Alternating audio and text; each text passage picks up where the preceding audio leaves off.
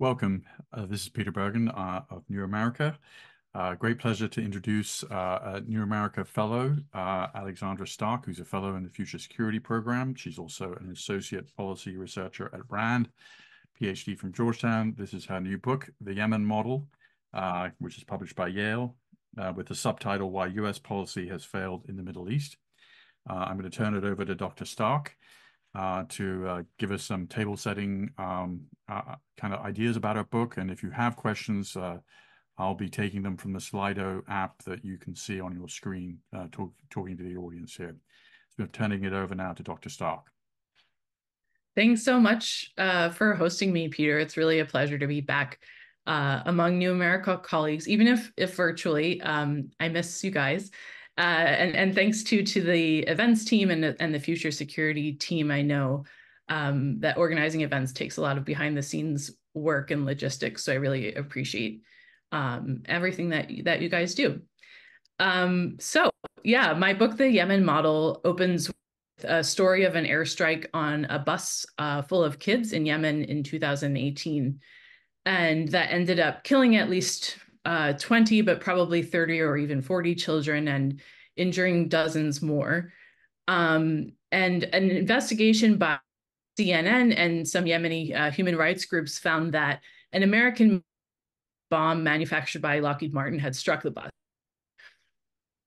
For me, this attack is a window into what really intrigued and puzzled me about U.S. involvement in the war in Yemen, and that made me really want to dig deeper into this and to study it more. So President Obama had kind of famously come into office in 2008 saying that the U.S. needed to be less involved in the wars in Middle East that he called dumb wars.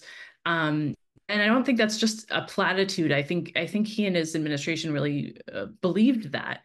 So it was really difficult to understand or to explain then why did his administration end up backing the Saudi-led coalition when it intervened in Yemen against the Houthis in March 2015.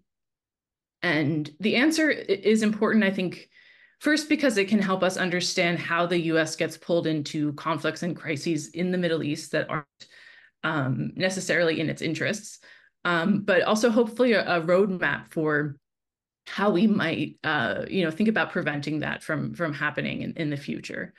But the answer to that puzzle, as I sketch out in the book, is that not just the Obama administration, but pretty much every US administration has not made policy towards Yemen for Yemen's sake, but it has always been about other things. So during the Cold War, it was about balancing against the Soviet Union. In the post-Cold War period, it was about preventing terrorism, about fighting Al-Qaeda in the Arabian Peninsula, AQAP.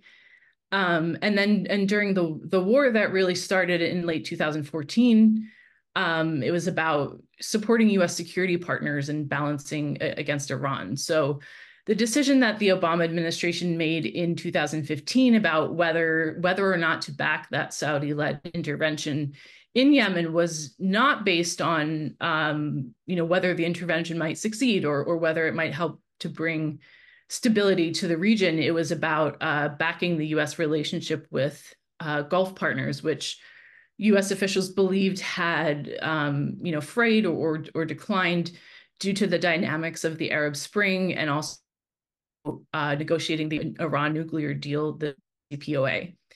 And so they thought that in this case, backing their Gulf partners was necessary to repair the relationship. They also thought that by staying involved, they could have some leverage over the conduct of the intervention, although I think that was somewhat dubious even at the time. Two U.S. administration officials later wrote in an article in Foreign Affairs where they likened this decision to getting into a car with a drunk driver. But in retrospect, now, of course, we know what happened as a result of that decision. The war led to the largest humanitarian crisis in the world at the time, including widespread famine and displacement. According to Oxfam, more than 20 million people, or about 70% of the population of the needs humanitarian protection and assistance. There are over 2 million children who suffer from acute malnutrition. So there have been these humanitarian consequences. Um, but also, I think quite notably, this intervention also hasn't achieved US security goals in the region either. And in fact, I would argue has worked against them. We can talk about the Houthis in the Red Sea later if it comes up in Q&A, but we can see that even now with the Houthis increasing importance in regional security, and also the recent resurgence in AQAP activity in southern Yemen in recent years. So for me, the term the Yemen model really encapsulates the US approach to Yemen as this thing about being about other security parties rather than about Yemen itself. So what is the Yemen model? It's a term that the Obama administration used through 2014 to describe US counterterrorism efforts in Yemen that they saw actually as a positive example that could also be deployed elsewhere, notably in the fight against ISIS in Iraq and Syria. Yemen model involved avoiding putting conventional US military boots on the ground by instead partnering with local governments. In this government of the corrupt autocrat President Ali Abdullah Saleh and later President Hadi, who had been his vice president and replaced him in an uncontested election following the Arab Spring. So the US would work by, with, and through these governments, offering support and training, sometimes drone strikes or airstrikes. The problem, in retrospect, of course, that this narrow aperture, this narrow lens on counterterrorism didn't allow US officials to see what was actually happening in Yemen on the ground, as the post-Arab Spring goal transition, which had started out on a pretty strong note, ultimately floundered, and as the US partner, President Hadi, failed to govern actively or to map out a future for Yemen's political institutions. Another thing that I was really struck by around 2017 and 18 was the advocacy coalition that was organizing to lobby Congress to change the US approach to Yemen. And this broad and frankly, I think a fascinating coalition that encompassed everyone from Senator Bernie Sanders to Senator Mike Lee, for example, an interesting partnership there. And this group was able to identify the specific sources of US leverage over regional partners, and then to identify specific types of legislation that could move through Congress in a special expedited manner that was related to war powers and also to US arms sales. And I found, I've found as I've talked about it that a lot of people think that, because those bills, they passed Congress, but then they were vetoed by President Trump. So maybe that whole effort didn't really matter all that much. And what I try to do in the chapter of the book is to map out precisely how I saw what this advocacy coalition was able to achieve as really significant in shifting US policy. Now, obviously, that doesn't mean US policy is perfect now, but it did shift the domestic politics of the Yemen debate substantially enough that the Biden administration came into office pushing for diplomacy to end war in Yemen. That in turn led to a UN negotiated truce in April 2022, which is also imperfect and messy, certainly, but also led to fighting being put on hold for the most part, and a substantial decline in casualties due to violence, and also created at least a little bit of base to begin an inter-Yemeni dialogue about maybe what the future of the country could look like. So this is all, of course, again, it's deeply imperfect and messy, but the points that I want to make is that mostly often it's especially when it comes to ending longstanding, complex, intractable conflicts, but diplomacy is tough, but that doesn't necessarily mean that it's failed. So, I mean, we can imagine, for example, a counterfactual situation in which Yemen had still been involved in an ongoing, failed conflict when the war started, for example. I think that would have looked substantially different. But I think this movement is also important because foreign policy and national security are issues that can feel very remote and kind of far away for people, and people can feel like they don't have much leverage or they don't really have a way in the conversation. And here we can see a case where this kind of advocacy and organizing really did, I think, make a substantial difference, and I think can serve as an interesting case study for thinking about how movements can affect U.S. foreign policy, especially via the levers that Congress has. And I think that's also something that might resonate in today's context where, at least to me, it feels like more and more people are starting to try to weigh in on the direction that U.S. policy should take and kind of finding their voice. Yeah, so just to return to the Yemen model for a second, I think the Yemen model means that U.S. policy, both towards Yemen and also in the Middle East more broadly, prioritizes short-term stability and policy wins at the expense of addressing the root causes of conflict and crises. And this means that those conflicts and crises are more likely to recur again, in a way that ultimately undermines the U.S. policy approach to Yemen, and also critically, I think, fails to accomplish U.S. strategic objectives. So, Yemen, U.S. support for the Saudi coalition didn't do much to limit Iranian influence. In fact, instead, over the course of the war, what we've seen is a growing partnership between the Houthis and Iran, support from Iran. The Houthis have gained the ability to launch missiles and drones at targets across borders, which, of course, is a phenomenon we're now seeing playing out in the Red Sea at the detriment of international trade. And at the same time, like proxy wars often tend to do, the conflict has become more complex over time as external intervention and the conflict itself have driven nationalization and have entrenched war interests. So what to do about all of that? In the concluding chapter of the book, I talk about trying to reimagine U.S. policy in a way that takes a long-term view and that seeks to address the root causes of crises rather than just treating the symptoms of the crises as they erupt.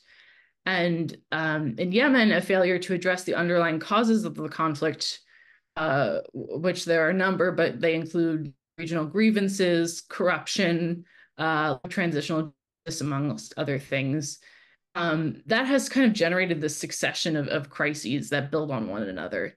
From the U.S. counterterrorism campaign all the way through the post-Arab Spring transition and through the war. So in the U.S. approach, this could look like prioritizing long-term stability, and in particular, stability or security per se.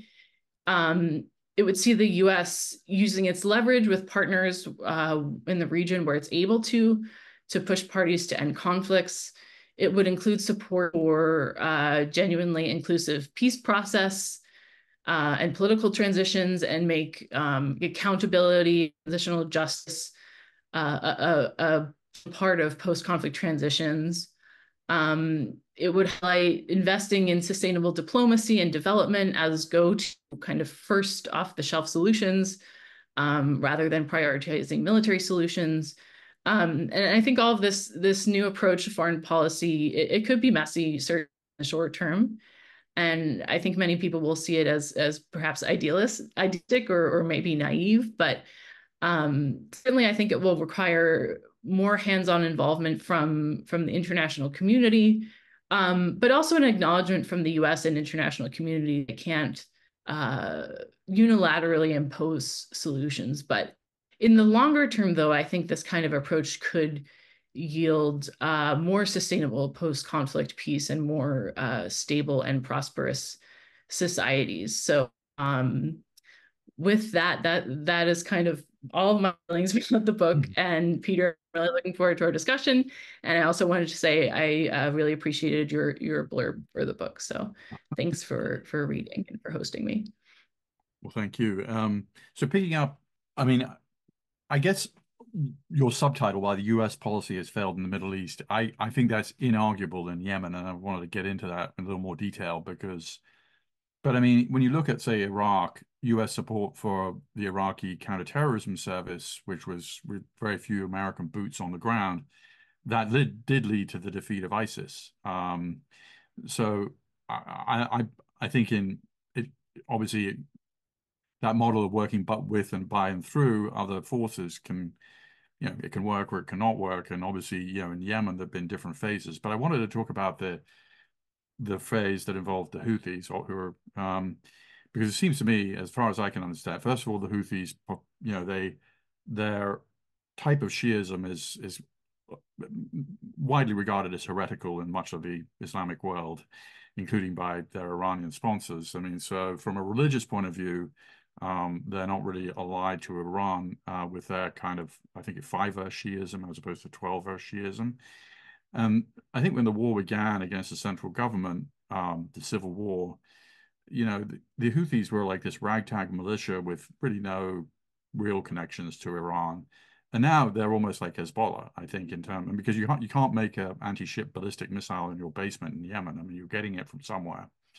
So it seems to me when the Saudis invaded in 2015 for their own national security, they felt that, it was like having a jihadist group that was taking over Mexico or something. I'm not using, it's not an exact analog, but clearly the Saudis have interests in Yemen. But they intervened in a way that I think was massively, massively self-defeating because A, it killed so many civilians. B, it instead of achieving its goal of separating the Houthis from the Iranians, it brought them closer together. So, and of course, the United States was sort of sanctioning this and even supporting some of this for some of the time of the war. So, do you think that the Saudi intervention produced exactly the outcome the Saudis did not want? Yeah, absolutely. I see the Yemen refers in its original context refers specifically to the counterterrorism campaign and kind of support for partners, but I really see it as an idea that carries through the ongoing war, which is more of a narrow focus on these particular kind of abstract U.S. security interests, which are may be important, but it's an overwhelming focus on those as opposed to what's actually happening on the ground in Yemen, what might lead to stability in Yemen, what and the conflict, what's the best way to achieve, for Saudi Arabia to achieve stability and security on its southern border. And of course, the U.S. And I doesn't have think, an, go ahead. yeah, The U.S. doesn't have an embassy no, there. no, not. So the United States' ability to actually influence what's going on is more limited than would be if we had a diplomatic presence there. Yeah, absolutely. I mean, now a lot of so there's been an investment in diplomacy in Yemen, at least in the past few years, and we're set aside the present moment for a second. Um, the U.S. has supported the UN negotiated process, and there's a U.S. special envoy for Yemen who has been, traveling all over the region. It sounds like a tireless and kind of thankless job, so I appreciate him doing it. Um, engaged in that process, which has been uh, uh, at least marginally fruitful. It led to a truce, reduction in violence. There is a supposed roadmap where the parties have kind of laid out where they stand, where they need to go to reach some kind of agreement and ultimately move towards some kind of longer term political negotiation process. So that's one of, I think, the important ways that the U.S. has engaged. And prior to that, well, even through the present, I think the U.S. relationship with its regional partner also a really important source of leverage where, there are a series of decision points where you can either, try to provide more support to the intervention or try to use that as leverage to affect the behavior of partners and try to get them to end conflicts rather than and engage in them. And I talk about in the book about how that shifts a little bit over time and over administrations kind of grapple with this question of what to do about civilian casualties. To what extent can the U.S. engage to try to reduce civilian casualties? Is there a way to provide training and provide resources on that front that would actually help the problem or not? But yeah, I think via those regional partners is another kind of key point where US can engage diplomatically around Yemen in particular and conflicts in the more broadly. Well, I take away from your comments that the UN negotiated ceasefire or truce, it's sort of an ongoing process, has really damped down the war, which is a good thing.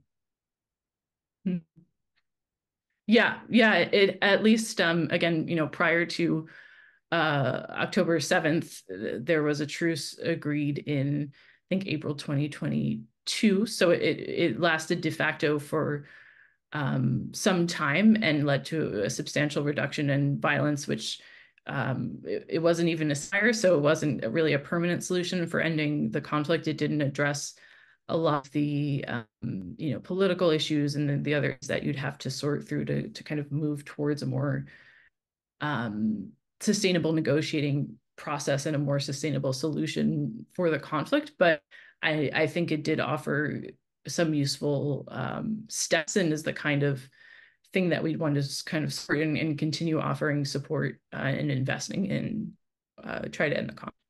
And this truce process was preceded by United Arab Emirates sort of withdrawing its troops, and then Kingdom of Saudi Arabia also sort of saying, well, after 8 years of conflict, we haven't really. I mean, what was the sequence here about how this all came about? Because it seems that the UAE sort of said this does seem to be a non-winnable situation, or we've achieved whatever goals we wanted to achieve, and they got out first. And then the Saudis, I think, also sort of said, well, this is not really getting us what we want either, and they pulled out. So how does that by them pulling out, did that kind of, in a sense, lower the conflict anyway, so that the conditions were ripe for this ceasefire, or what was the sequence?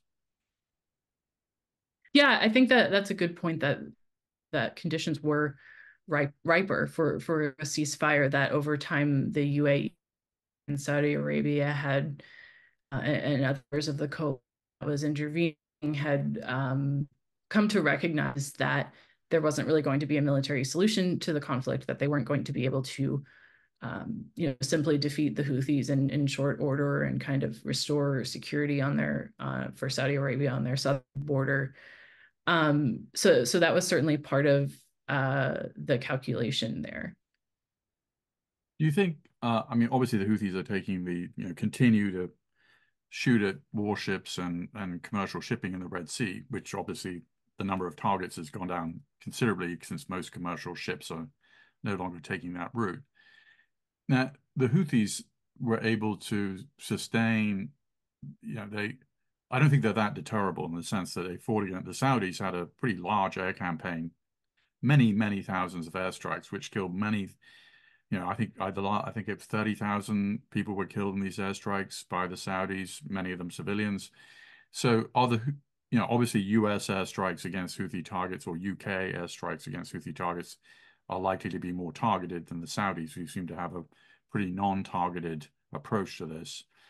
But are they going to be deterred? They don't, and they do seem to be continuing the campaign against shipping in the Red Sea. It's hard for me to judge if CENTCOM releases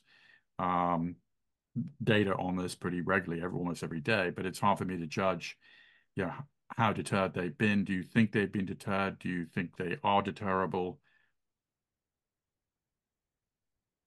Yeah, this is I think a really important question, and I might have a longer answer to it, but I promise I'll wind Mhm. around to your question. So I think you're right to point to or what I've seen really it's like U.S.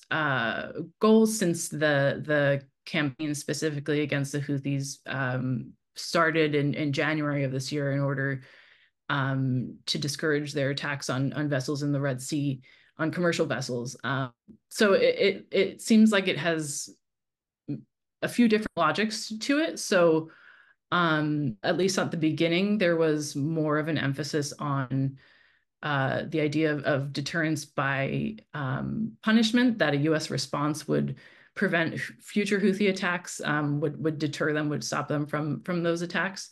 And I think, as you said, since they have continued pretty consistently. They've declined numerically slightly over the past couple of months, but not substantially.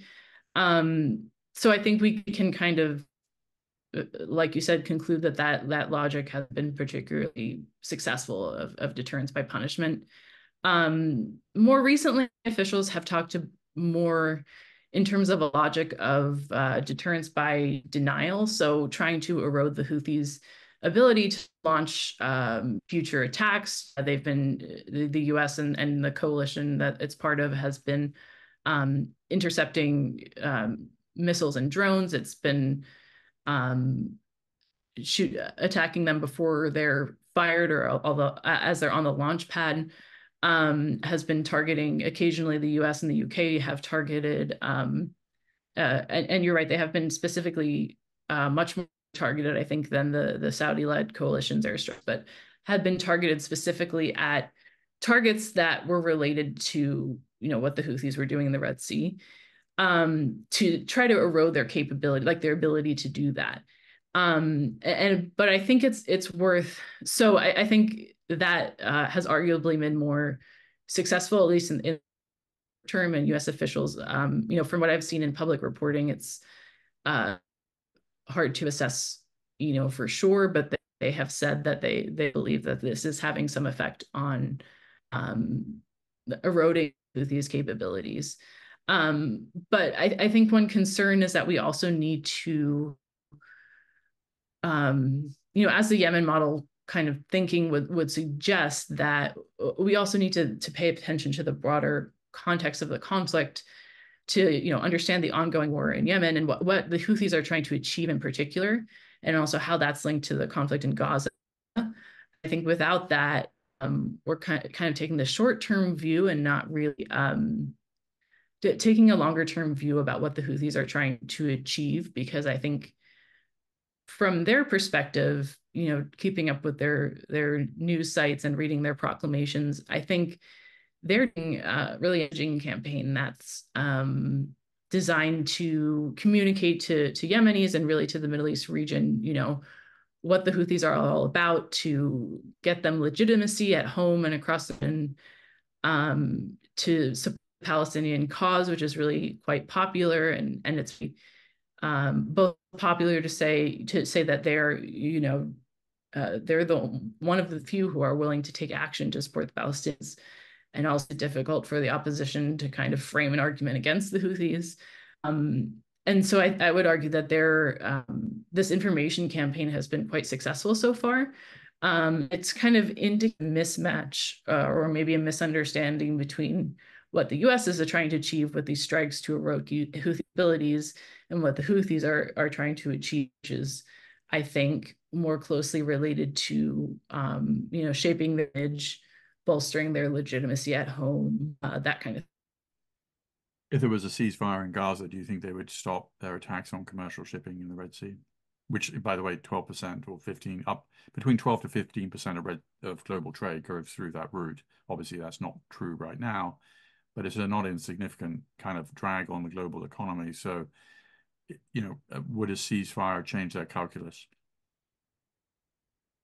Yeah, I think that's a really important and kind of difficult question to answer. I think the Houthis have certainly framed what they're doing around the conflict in Gaza and have been very consistent and specific in their message, how they talk about this, that the strikes are aimed at getting de-escalation or ceasefire in Gaza and getting humanitarian aid in. And they've said they'll continue this until they meet those goals. So I think the justification, the reason for them to do this and to gain so much legitimacy and popularity has to do with conflict. And so if we're hopefully to see a ceasefire or some kind of end to the conflict in Gaza, I don't think that means, I'm not sure that we can take the Houthis at their word and that they'll never again attack vessels in the Red Sea. I think they've discovered that this is a really useful source of leverage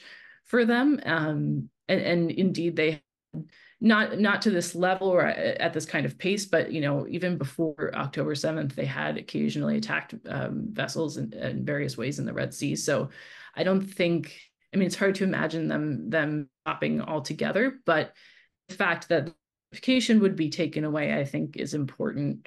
I think it would certainly change at least their calculus. But and their calculus does change. So, for instance, you remember well, Alexandra, that they were taking pretty accurate shots at very key parts of the Saudi oil, Abu Qais and other key Saudi oil facilities, and also they also took a shot at Abu Dhabi's airport, showing an ability to reach out a pretty long way from that base and also to shoot pretty accurately. So those strikes have stopped now that I guess, and that must be related to the ceasefire that we discussed earlier, right? Yeah, I wanted to say that I forgot. I wanted to say this earlier in response to your question about um, the Saudi and Emirati calculus around the intervention and how that changed over time. I think part of that was also, first the calculation that the conflict couldn't necessarily be won militarily, but also that the Houthis had gained the ability through their partnership with Iran to target territory in Saudi Arabia and the Emirates pretty directly, and that even if they weren't able to cause substantial damage, that could be really troubling from an economic perspective. Where there was one Yeah. strike that occurred near a Formula One race, and that kind of threw the whole event into question. And the drivers were kind of being like, "Hey, are we in danger here?" And so I think speaks to what Saudi Arabia and the Emirates are trying to achieve in terms of in economic terms, that was really counter to that, and of course in security terms as well. So that I think really changed their calculus. And now, can you remind me of the second part of your question because No, I've forgotten already? I think that was really the question, which is like once they demonstrate an ability to, but I mean, meaning that they're not irrational actors in the sense that they once the Saudis and the Emiratis withdrew from the war, those attacks on critical Saudi infrastructure and Emirati infrastructure stopped, right? So the point is, I'm just saying it's not like they are deterrable in the sense that if their goals are achieved, they will stop doing the things that most people find objectionable, it seems. It's not that they're just complete religious fanatics. I mean, their slogan, as you know, is death to America and death to Israel. They have taken some shots at Israel, not very successfully. Clearly, they have the capacity to do it. It's interesting that they're not really doing it directly. That they can reach the port of Eliat in southern Israel fairly easily. I think early in the war they took a strike there, but they haven't done it since, which is interesting. Yeah, I think you're right, and I agree that de-escalation. So yes, first of all, you're right that there had been even in the lead up to the truce an escalation in the cross-border attacks and the coalition via its partners on the ground kind of upping its pressure against the Houthis and then vice versa. So that escalation was really, was cut off by.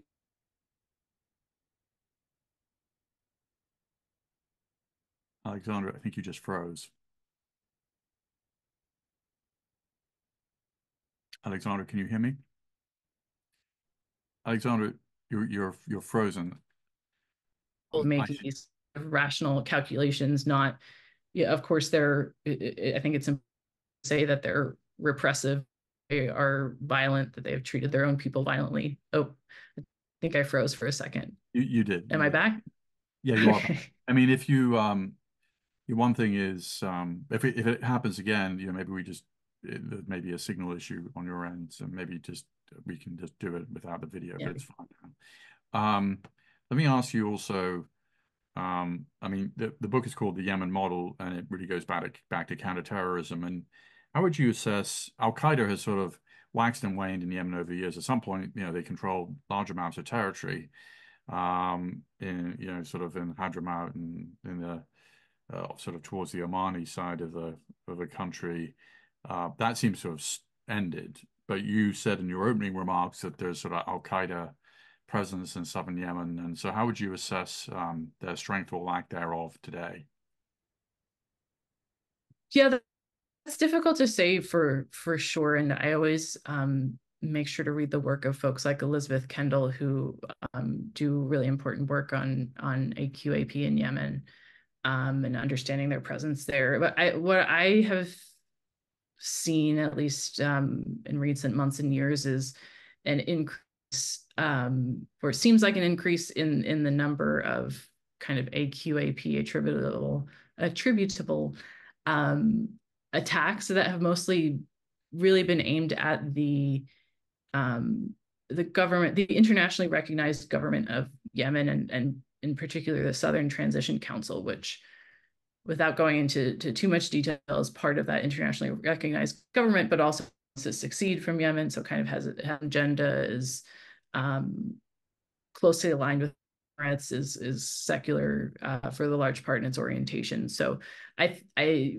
see it more as kind of involved in the fighting amongst factions, not on the axis of Houthis versus kind of the anti-Houthi coalition, but on another axis of fighting, not necessarily as uh, international, internationally aimed attacks. Although I'm not sure I'm have enough information to kind of assess their capability to do that. But it is Well, interesting kind of that trend. raises a good point, which is, so Yemen is the poorest country in the Arabian Peninsula. It's running out of water. President Saleh, the longtime president, Yemeni dictator, famously said that ruling Yemen was like dancing on the head of snakes. Yemen is the second most heavily armed per capita country in the world, other than the United States, which is number one. So, weaponry is and sort of tribal rivalries, heavily armed locals, kind of low-level conflict is just part of the Yemen story, as far as I can tell. I mean, kidnapping and so, I mean, I actually went to Yemen after the October the coal attack, and I remember that there was a dispute between two tribes that was being settled with artillery. It wasn't being settled with, and that's long before the big civil war that we're talking about. So, it's not an easy place to govern. And what you just described about Al Qaeda, it shows you how complicated the picture is on the ground. But so related to that, I wanted to turn to an audience question from Ross Silvestri, who says, "How can the U.S. avoid tunnel vision in Yemen, getting too close to regional partners' interests, whether counterterrorism, Iran, and prioritize U.S. interests?" Yeah, I'm not sure I got the whole question, but it was, how can the U.S. avoid Well, I mean, sort of clientitis, I guess, its where own you really agenda? yeah, I mean, how does the U.S. prioritize its real interests as opposed to just sort of acquiescing to, say, Saudi Arabia's interests? Yeah, so for me, this goes back to at least being open to looking at what might be best for Yemen itself in terms of stability, economic prosperity, but trying to look at Yemen through the lens of Yemen, if that makes sense, rather than through the lens of what do you think, how will Iran react, those other facets. And because I think by responding in the short term to those kinds of crises as they pop up, and not digging into kind of what are the root causes of conflicts and issues that are ongoing in Yemen, and that are, many of them are kind of tied together across time. So you see issues that arose even before the Arab Spring protests that then really carried through the Arab Spring, the post-Arab Spring transition process, which people had a lot of hope for. At one, was seen as very inclusive, trying to really gather different segments of Yemeni society to try to negotiate what the future of the country could look like. But then that kind of fell apart for reasons that are rooted in that history, and then on through the war, the Houthis, taking over the capital and all of that. So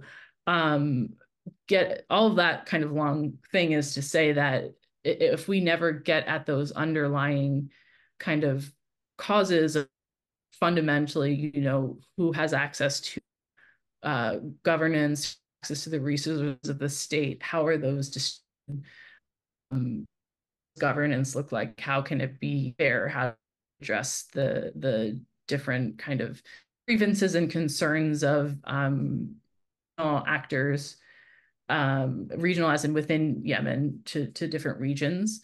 As long as we aren't addressing those, I think that the conflicts, maybe not this particular conflicts and crises, will continue, and that those will affect U.S. interests, will affect stability, will make international intervention more likely to draw in other actors.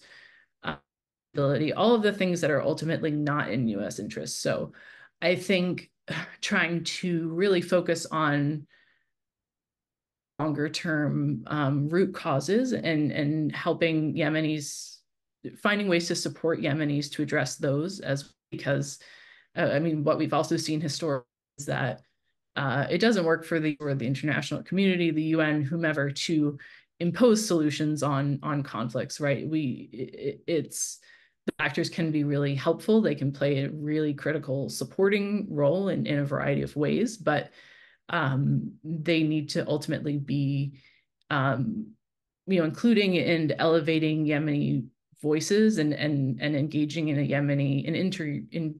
inter-Yemeni dialogue to try to map out, for Yemeni folks themselves, what all those questions that I mentioned, access to the state, governance, resources, that kind of thing. It wasn't so long ago that Yemen was two countries, as you know, and effectively it's become two countries again. This is kind of a question, not a statement. So it seems to me the Houthis have won the war. They control most of the populations in the north, which they control. They control the capital, and they control the largest port in the country. And um, you know, obviously this is not a solution that everybody. I mean, when you come to a peace agreement, neither side is going to be completely satisfied unless the other side is completely defeated the other side. There's a mutual recognition of a mutually hurting stalemate, and sort of decision. People sort of wise up and say, well, we're kind of getting nowhere. Let's, so would one would one possibility be redividing the country up again into two countries? Would another possibility be some like totally federated, very independent south from the north? Or what are the political solutions that actually could work? Yeah, and it is interesting to reflect. I talk about this a bit in the book too, in I think the first or second chapter, that Yemen was, not only was it two states from the 60s, 70s through 1990, when Yemen became a unified state, and subsequently again was affected by internal conflict. So it really wasn't like a country called Yemen for all that long. But also, prior to that, historically, there's a kind of a long trajectory of different political polities in North and South Yemen and other parts of the country as well.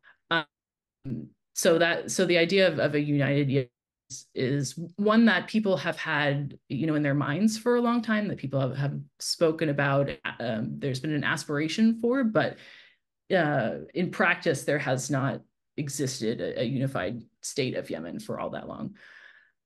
So all that is to agree with you and to say, I think in practice there will have to be some sort of rated solution. I think the de facto situation on the ground means that's the case. I think the parties have largely recognized that, and it's really the negotiations they're working on now are really about these very key but very specific questions about, who is going to pay civil salaries in the Houthi occupied part of Yemen versus the south of Yemen.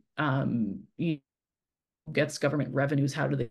Those kinds of questions. So it's not so much it be a really centralized, unified state. It's more like what will this kind of de facto federated system look like? But yeah, I think even looking back at the National Dialogue Conference, which was the post kind of process. Those solutions were never ultimately implemented, but one of the came out of that was around a federal state and what that could look like. And then ultimately, a lot of parties kind of objected to the specific allocation of how the federal state was suggested to be divided up, and so that was an issue. But I think there's been kind of an idea for some time now that there, if not two,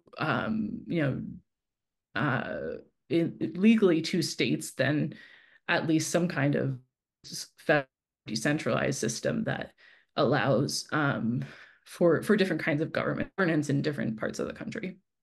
Okay, another audience question. If you have any questions for Dr. Stark, put them in Slido. You talked about the Houthi response to Gaza. Do you think the Yemen model of U.S. policy is playing out with regards to U.S. policy towards Gaza itself right now? From Anonymous. Yeah, that's a tough question, and I will say at the outset that I'm not a scholar of the Palestine-Israel conflict, and I know that conflict has its own complications and so this is more kind of my personal like reflection on what's going on than kind of a really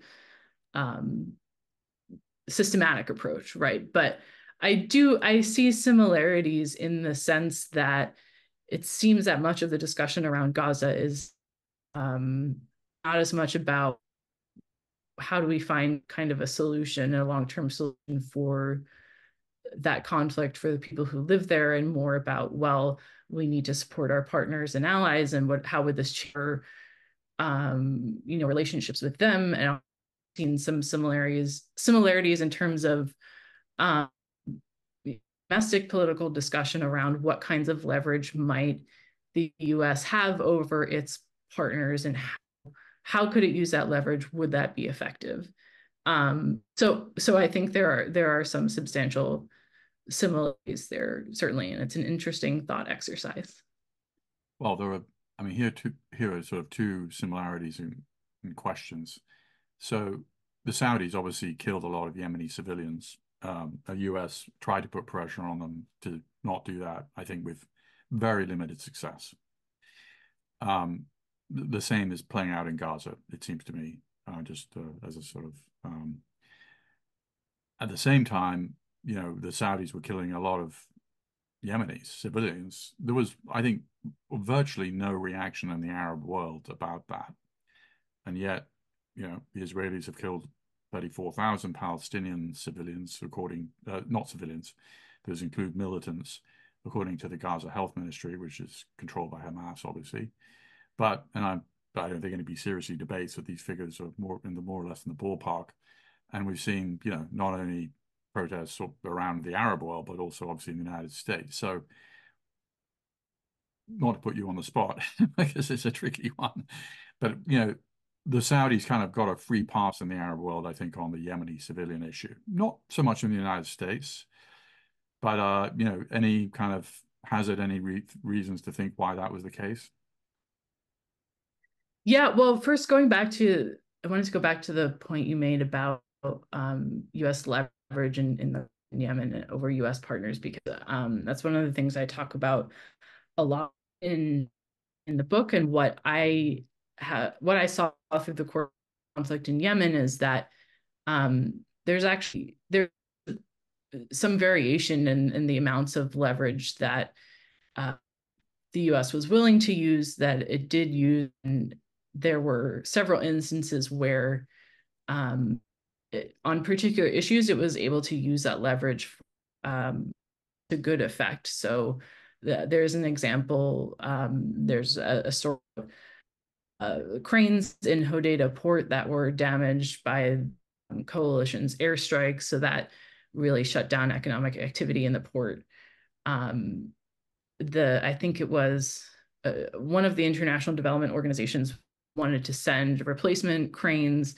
The Saudi coalition let them in, and essentially some members of Congress got really interested in this issue from a humanitarian perspective, and ultimately I think it was the Trump administration that making putting kind of specific leverage on Saudi Arabia or pressure on Saudi Arabia, it seems to allow these cranes into the port that they ultimately did.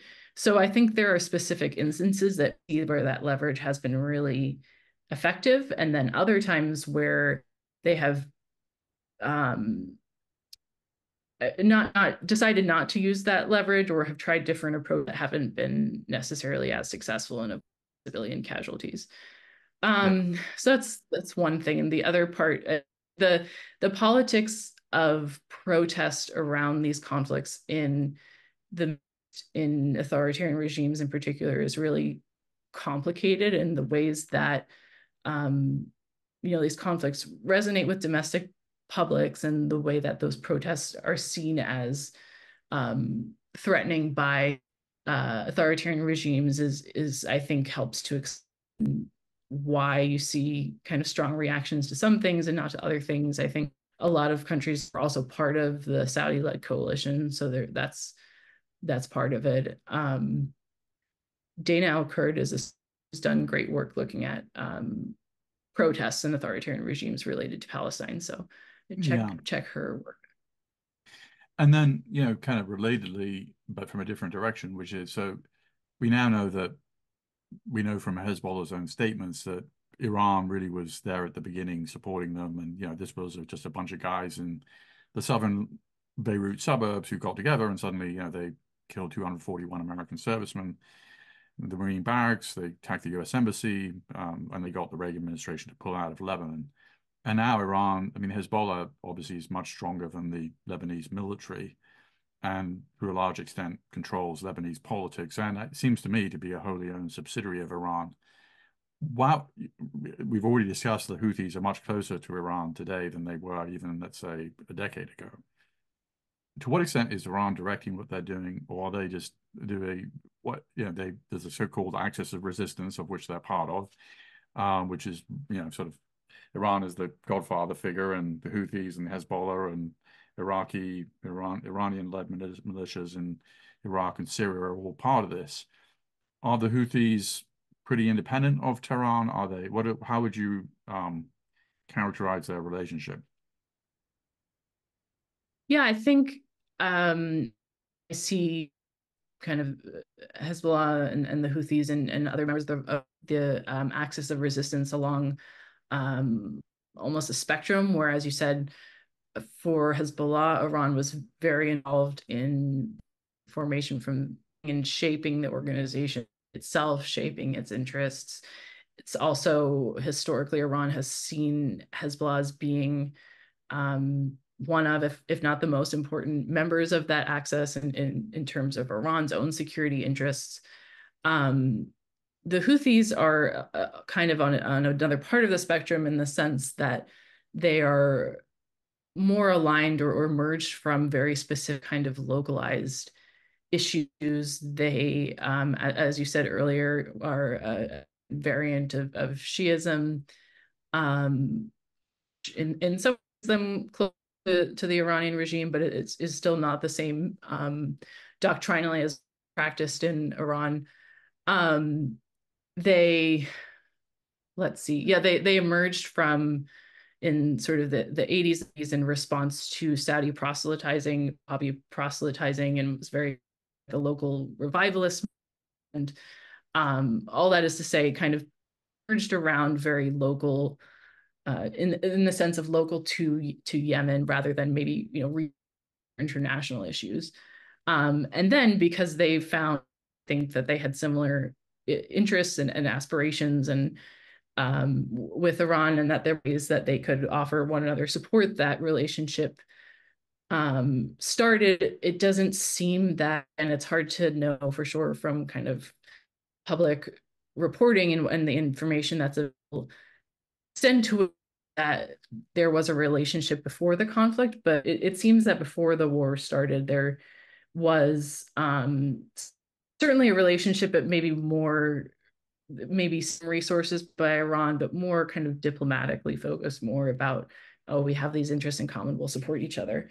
And that relationship really deepened over the course of the conflict in Yemen, as I think was said earlier. So the relationship has deepened, and then I think following October 7th, following Houthi involvement in firing, it directed at Israel, firing missiles and attacking ships in the Red Sea. They've been really one of the members of the axis of resistance that's kind of most out there in terms of international headlines, and they have been able to use series of events to demonstrate capability there and might be useful and important to Iran. I imagine that that relationship has, if anything, has deepened, and that Iran is increasingly seeing the Houthis as a relatively more important member of that axis of resistance.